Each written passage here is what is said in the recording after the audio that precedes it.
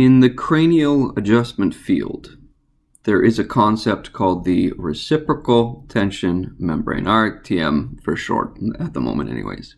And it's actually an older concept. It's a concept that's been around right since the beginning of working with the cranium and the sutures and the cerebral spinous fluid and the meninges.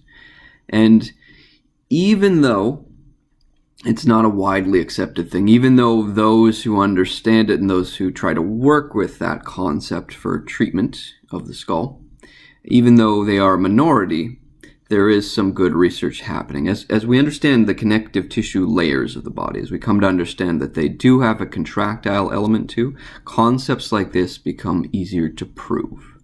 And hopefully in the future we can talk about it more openly and have scientific justification for what seems to be an observable, palpable phenomenon. The most important thing, the thing that is key to understanding this concept, is that the tissues share pressure. And they should really always do that. That's what tissues are kind of made to do.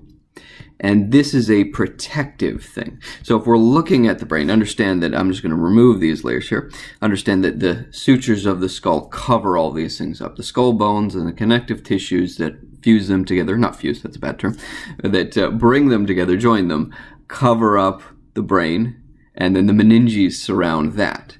And so we want actually to protect that brain from any kind of trauma. Any impact traumas coming in from the outside would be potentially disastrous to that brain if we didn't have some kind of a system to share the pressure. The skull can protect, but should any particular bone fold in, were it to come inward, it could compress that brain quite directly, and this would be catastrophic. The brain is akin to jello. The living brain is very, very soft, and smashing it up against the skull is a really bad idea, or conversely, smashing the skull into it is terrible. So it's a protective mechanism that makes it so that we have this reciprocal tension membrane around the brain.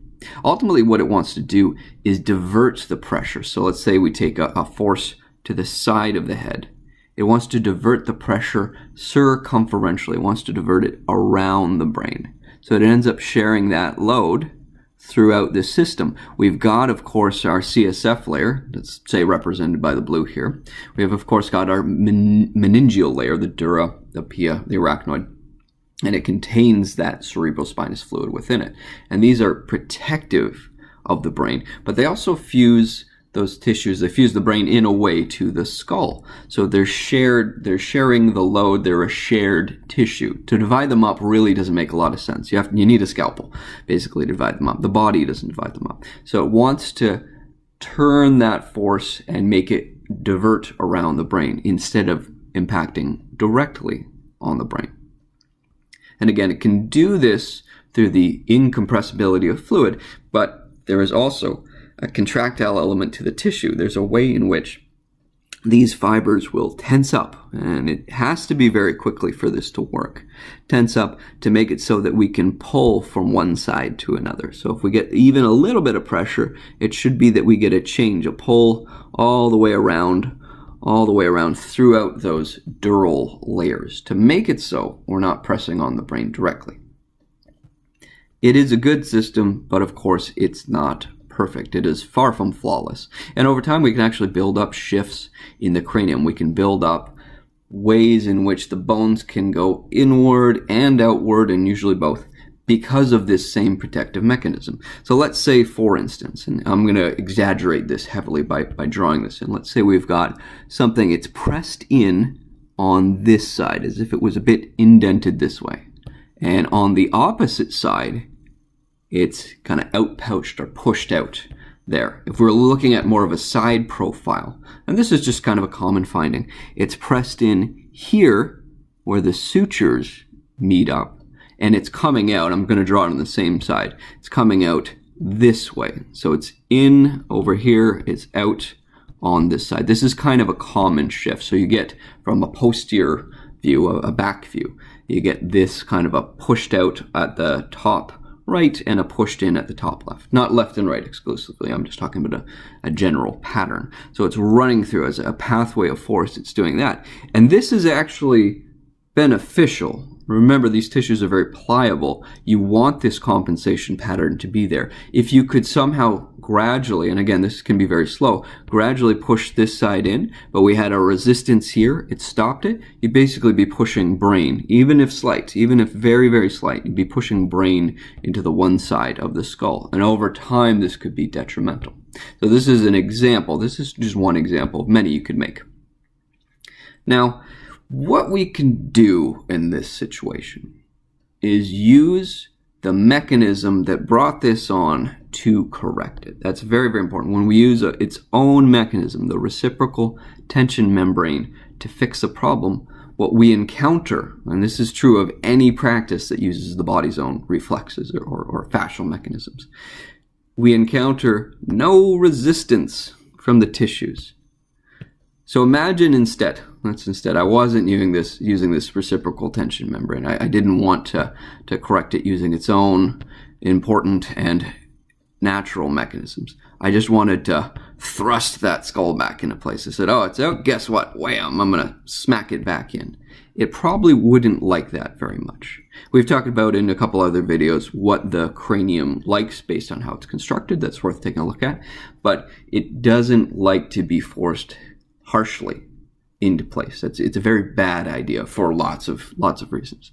So if instead I was to gently, using the body's own mechanisms, use force to adjust it in a way that it likes and is used to moving, we'll encounter no resistance. That's the key here. No resistance to our treatment method, to our adjustment methods. Ultimately, this means less effort too on our part. We don't have to do nearly as much. We can use smaller amounts of force. We can use just a tiny bit of pressure, just a tiny little bit of pressure, and you'll find that it's easier on you, it's easier on the patient as well. This is very important.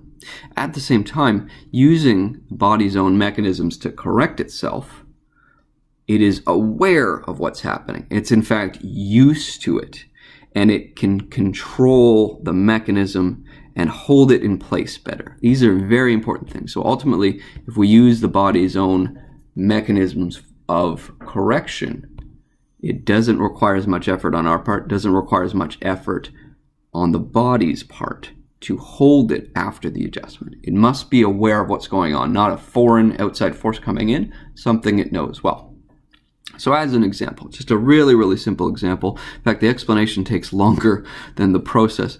But let's say I wanted to push this back into place. And when I say push, I do mean very gently. I wanted to correct the problem. We don't have a suction cup that I know of that works over top of hair. I really wouldn't want to do that. So let's say we put a suction cup here. I'm saying don't do this, and we pulled out on this bone. Not a great way of doing it. You could try, but don't do that.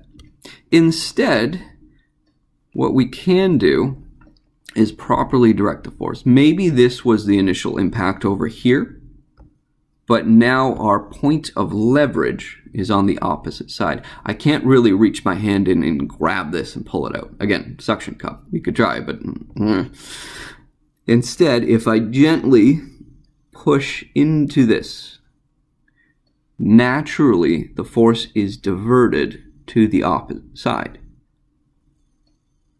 So it gets brought around quite normally. It's as if, this is not what's happening, but it's as if it was being direct and pushing it out that way. That color did not work. There we go. Hey, darker red. So it's as if it was pushing it out from the inside. So the part that's coming in, we're pushing it out. Now it's not going to work exactly that way. It's not going to be that simple. That would be way too easy correction. So understand that as we do this, it's sharing. Naturally, it wants to share the load through all tissue. So it's going to go throughout the whole system when we put pressure on it. But we can more specifically direct that pressure. So again, we've got this pressure exerted here. We're pushing the out part in. And if we create what are called fixed points, we stop the movement from occurring here and here, really at the top and the bottom of the curve. And though it is a cranial curve, it still counts. It means this right here becomes the pathway of least resistance. It ends up being that by stopping the points above and below, and this is true of really any curve in the body, the spinal curves are fantastic examples of this. by stopping the points above and below, we make it so that there is little place else for that tension or that pressure to build up. And it should be ultimately, and we hope, and this is worth trying, that the cranium and the skull bones allow a relaxation of the tissues, a myofascial release, because there are, of course, contractile elements, and it allows that in part to come out, even though we didn't directly touch it. Again, this uses the inherent mechanisms of this existing system, so it will be relatively easy. The body will understand it, it will not resist it, and it will be better able to hold on to it. And it should be easy for us because it makes things just fall nicely into place. Failing that, of course, maybe you want to look at the spinal column and see if any pulls on the dura below it are causing it, and then any muscles that attach should be worth looking at too.